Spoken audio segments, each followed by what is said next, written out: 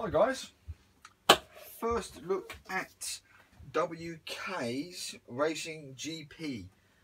These are your GP jobs. 2T, quite surprised at that. A young lad just traded it in on the Aerox, funny enough. He'd been to a garage and I've just seen the receipt.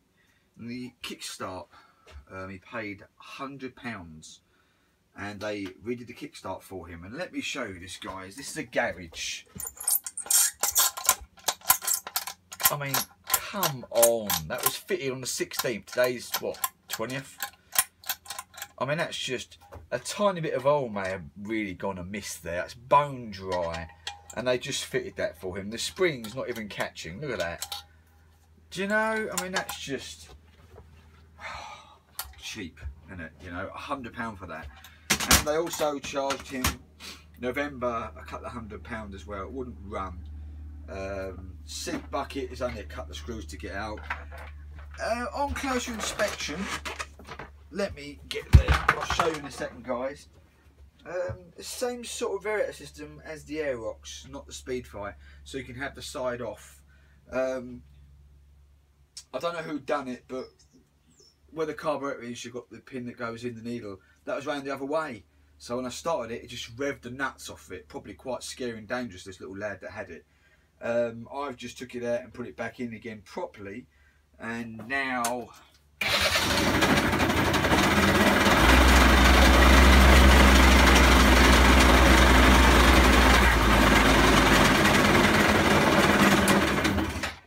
Okay, it don't really sound good, does it?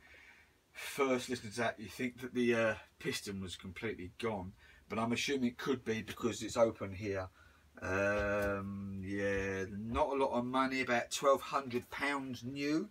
WK normally don't do too bad things, but the same thing goes on these bikes, whether it's 125 or the 50cc proper bikes of the WK, is the immobiliser CDI unit, which has gone on this one. I don't think it's a mobilised one, I think it's a CDI on this one. But it's gone, so let me show you around the bike. Obviously it's been down the road, 2011. Not a bad looking front to it, I guess. Chunky tyre. Big old battery, you know, Speedfight battery. You can see the comparison there, big old battery. Dash looks quite pretty, if I'm really honest with you. You know, turn it on and it does the same as the old Kawasaki's. R4. I might have a look what that says actually. Anyway, here we go. CDI, okay, that goes on all the bikes of these ones. It really does.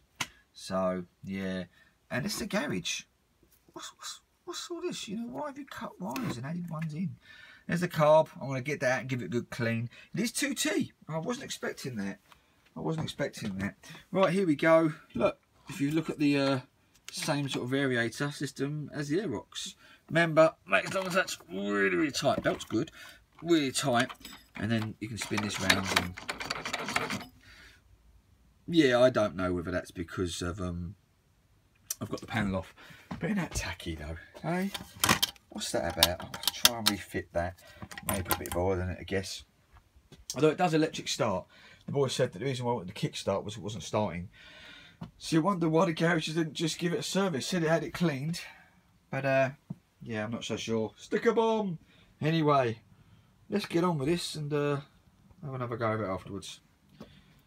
First inspection, carburetor's not an awful lot different than an Aerox's one. You know, pretty standard.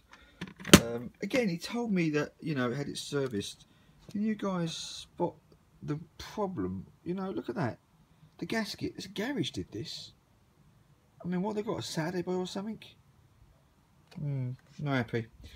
Anyway, let's give this a clean and clean all that out. I mean, again, there's dirt in the bottom there. This is supposed to be all done by a garage. Right, let's give that a good old clean and carry on, shall we? But yeah, I must admit, they've pretty much copied it. Same talking as an Aerox as well. Reasonably quality. So let's give that a wash as well and keep going. Remember, top tips in my videos. When connecting the carburetor back to the air filter, do it that way, okay? Don't do it on the bike. It's really, really hard like the Aerox's is. So already connect it and then slot it in. But does anyone else think that having 1, 2, 3, 4, 5, 6, 7, 8, 9 screws to hold the airbox together is a little bit overkill. Anyway, yeah, 9 of them. That's quite a lot of screws, isn't it? Right, let's get on with it. Anyway, carburetor clean, as you can see. That's nice and clean now. I don't just mean the outside, I mean the inside as well. And let's put back with the gasket properly. Let's have a look what the air filter's like. Well guys, I always give top tips in my videos. My top tip today will be, don't buy this bike. Okay, that's all I can say. It has only 3,800 miles on the clock, and I know you can't tell what the last owner did. 2 owners. Whether he run it completely dry or not, I don't know. But yes, it runs.